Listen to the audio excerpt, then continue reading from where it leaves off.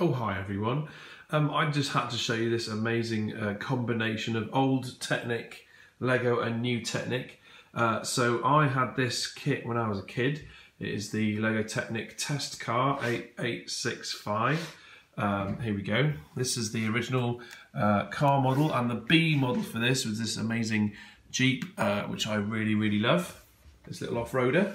And my son got this for Christmas, the Technic, I don't know what you call it, track racer thing, 42095, and it is fully remote control, or radio control. So it has the battery pack and a radio receiver and two large motors and a controller. And I thought, wouldn't it be great to try and fit them to the old style Jeep to get it going. Funnily enough, this did have an option back in the day to fit a Technic Lego motor to, and obviously these are the old kind, and it had to be heavily geared to actually get it moving, which meant it was very slow, and also wired as well. They were joined by wires. Hugely large battery pack, so you could get your vehicle to kind of crawl along the floor, which I did as a kid and thought it was amazing. But I thought, oh man, wouldn't it fulfill a dream to get this fully actually remote controllable. What I also did was I bought a servo, a Lego servo, because I thought, well, if I fit both the motors to the rear drive and then get a servo and fit it to the steering, I can have a fully remote control car. I mean, this one steers by having a motor on each side, and where you've got Caterpillar track, if you stop one motor and keep the other one going, or reverse one and put one forward, it will spin the car. But with this one, I wanted to get proper authentic steering going. So let me show you what I've done. First of all, I fit the servo. I'll take this bonnet off so you can see how I've done that. Well, you can't really see, but inside here, you can see the shaft from the steering wheel goes down into a rack and pinion system, which is deep inside there. And I thought, well, wouldn't it be great to fit the servo to the actual rack and pinion system, so that when the steering works, it actually steers the steering wheel, changes the steering wheel as well. So I've left that connected. And if I just turn my battery pack on here, I fitted a nice little steering wheel to my controller here, just to put a wheel on there and a little arm that fits onto this, so it feels like you're sort of rotating a steering wheel when you're playing it. But this is how this works. So if I turn right and left, so the servo is pretty powerful, and it kind of doesn't take any time to kind of steer the engine. The rack and pinion works, and you can see the steering wheel moving as well. So I was pretty chuffed with that, pretty nice. So I'm going to fit the bonnet back on there whilst I talk to you about the engines at the back. Now, I wanted to put two motors on there for power and strength. And again, I didn't really want to mess around with the original design too much, seeing as though it's quite a good design for a Jeep. I quite like the shape of it. Now, one thing, this obviously has front suspension as well, as you can see, which works with the steering, because it's got these little ball joints on there. So as the suspension works, the steering will still steer properly. Now, the rear suspension is not independent. The whole the two back wheels and the back axle is fixed, and the suspension kind of moves like this on a couple of springs under there. And I knew that if I mounted the battery pack somehow on the back of the Jeep, it would be too heavy and the Jeep would just be riding at this low height. I've done that before.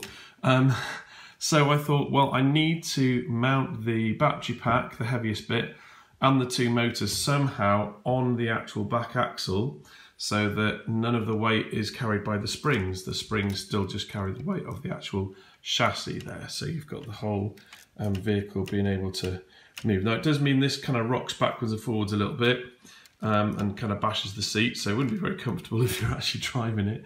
But anyway, let's take a look at the back and see how I fix this on. So there we have the battery pack. This is the radio receiver here with the, I don't know what it uses, infrared or something from the end of the transmitter.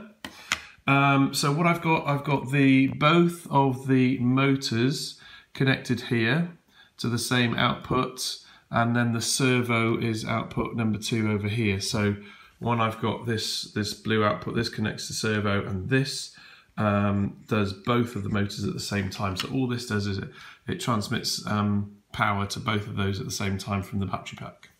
Okay, so underneath here, this is what we can see. I've got both the motors in tandem, one here, vertically coming down like this. And as you can see, I've geared it so that there we go, that's a bit easier to see. I've geared it so that they both work together.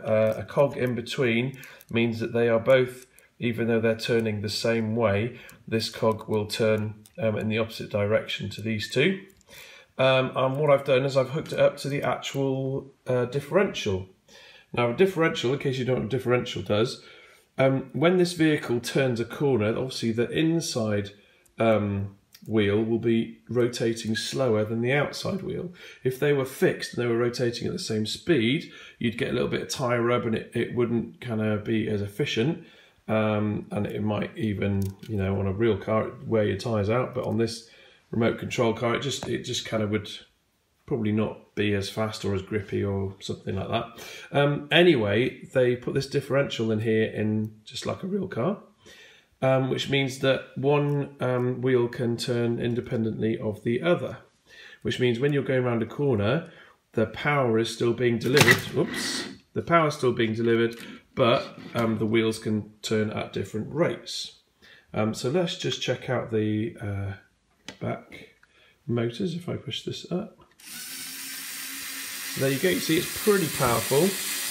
Both of those engines spinning at the same time and turning that and then activating the differential as well, which means if I stop this wheel, the other wheel will still turn twice as fast. That means if it's going around a corner, it will still deliver power to both wheels. Okay, let's give it a go then, shall we? Let's actually get this thing on the road. Make sure it's all intact after I knocked it over there. Oh, I love the shape of this thing though, it's just so kind of compact and bulky. Right, I'm going to set it down here. Here we go. And I'm quite impressed. I'm going to try and operate it with one hand, but I'm quite impressed at the speed this thing, considering to how it was when I was a kid. And it did not go very fast at all. So, steering check. There we go. Off we go.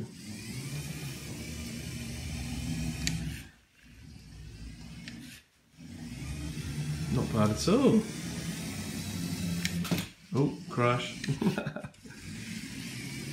Loads of fun to just drive around. Oh, crash. Not that I'm driving it particularly well.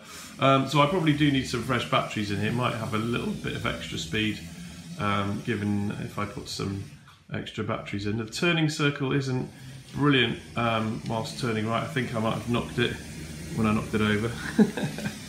But great fun.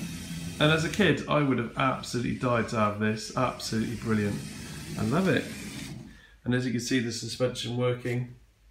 As you kind of rev off the line, you get that kind of bit of a torque thrust going on there. So suspension in full effect. Yeah, love it. Hope you like it too. Have you got any combinations or anything that you've done that you'd like to show? Yeah, send me a link. Cheers.